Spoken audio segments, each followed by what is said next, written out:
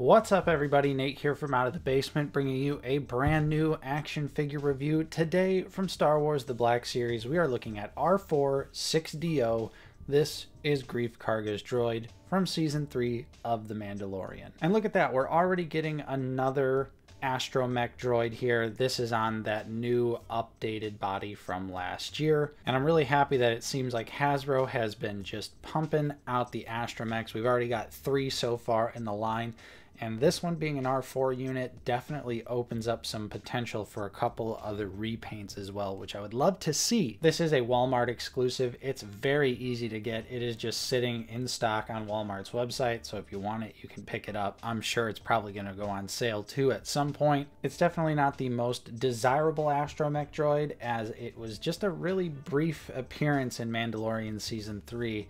When I actually saw the figure, I was like, this was in the show? Question mark. But it actually is, just, you know, don't really see him too much. But that's okay. I'm a huge fan of Astromech droids. I will literally take any Astromech that they want to put on this brand new updated body. So for me, it was an absolute no-brainer. Let's just jump into it though. We'll take a look at the packaging here. This is in the Mandalorian slanted galaxy style packaging. We got a nice mural shot on this side, which you can see Navarro in the background and some Mandalorian shoulder armor there. We do have a bio on the back if you want to pause it and read it. This is the 35th Mandalorian figure in the Galaxy subline, and we also have a barcode on the bottom.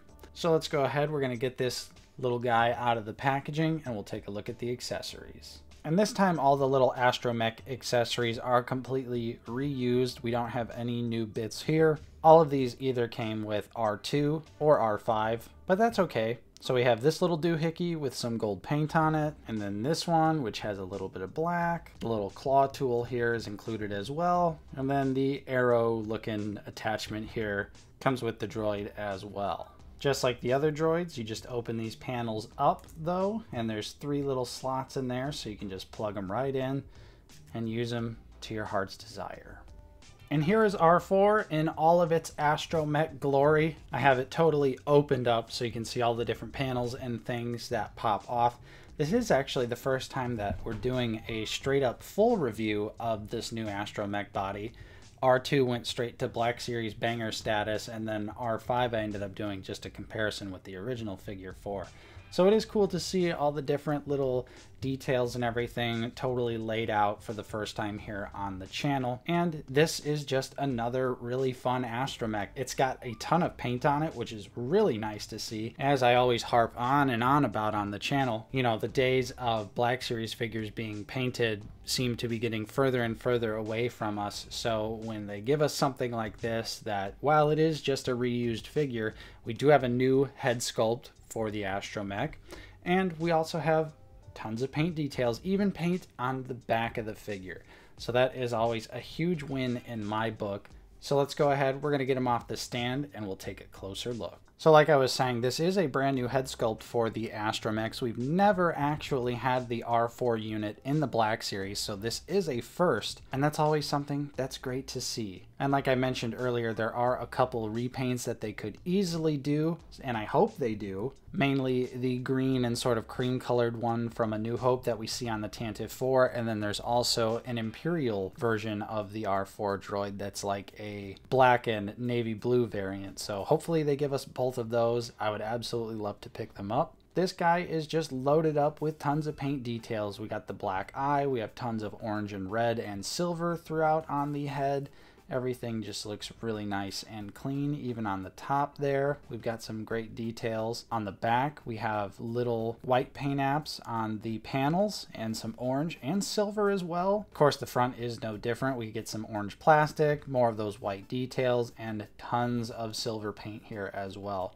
This is just a really nice looking Astromech. And that's what I love about Star Wars too, is, you know, I'm sure like most of us out there, we probably don't have a very deep personal connection with this droid, but it's just a cool looking Astromech. So you know you got to pick it up and put it on the shelf. And something like this, obviously it is Mandalorian specific, but personally, I think you can just pretty much put it wherever you'd like on the shelf, even if you don't collect any of the Mandalorian stuff. Again, that great detailing continues on to the arms, which are just loaded to the brim with paint. Love how much paint is on this little dude. And it's so cleanly applied as well. The silver looks great. The orange is nicely done. We even have a little bit of paint on the third leg here, which is always great to see. Just like the other Astromechs too, in case you were wondering, the head does pop up so you can store all of the different accessories on the inside, which again is just another fantastic iteration because those accessories are so tiny, very easy to lose. So it's great that they came up with this storage so that it's less likely to actually misplace them. And one thing I do want to point out too, this was actually discovered by Robo, and I didn't know this, but I thought it was pretty cool, is that you can actually turn the head to the right here and it'll pop off. You can see there's little notches on the inside, so it makes it a lot easier to actually put the accessories in. And then of course, you know, you just kind of pop the head back on and twist it back in place, and then there you go. Nice little tip for you there to make storing those accessories just a little bit easier. And as far as articulation goes, the head can move side to side, you know, goes all the way around, no problem at all. The arms can rotate fully. No butterfly joints on the Astromech. Come on, Hasbro. But we do have a little back and forth for his feet and for the third foot as well, which of course it can just store right up on the inside of the figure as well. But, you know, of course, it's an Astromech droid. I don't think we're really expecting tons of super dynamic options for the articulation. And so now I'll just show you how he compares to a couple Grief Kargas and some other Astromechs that we have in the line. Unfortunately, we don't have that Season 3 Grief Karga just yet. I do hope we get him in the future. So for now, here is a comparison between the Black Series Season 1 and Season 2 look. And then we have R5-D4 and R2. These are both the updated Astromech Black Series versions.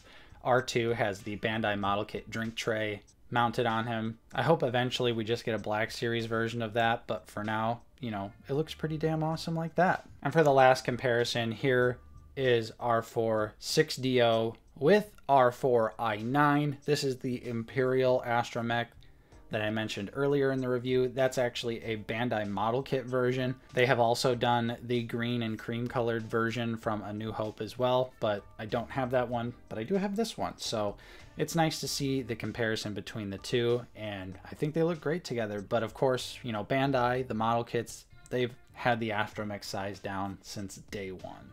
And so there you have it. There was my review for R4-6D0, another great Astromech to put on the shelf in the Black Series. This little guy has got me so hyped. I love the new Astromech body. I will buy any and all Astromechs that they want to give us. And even though this guy is definitely a little on the pricier side, as it is a $24.99 figure, doesn't really come with a whole lot, I fully believe that it will also go on clearance. So I would say if you haven't picked this one up already, you could probably just wait, and there'll most likely be a sale down the road, and he'll definitely be worth it on a discount. So there you go. Hopefully you enjoyed my review. If you did, don't forget to leave a like, subscribe if you are new. We're always talking about Star Wars The Black Series here on the channel.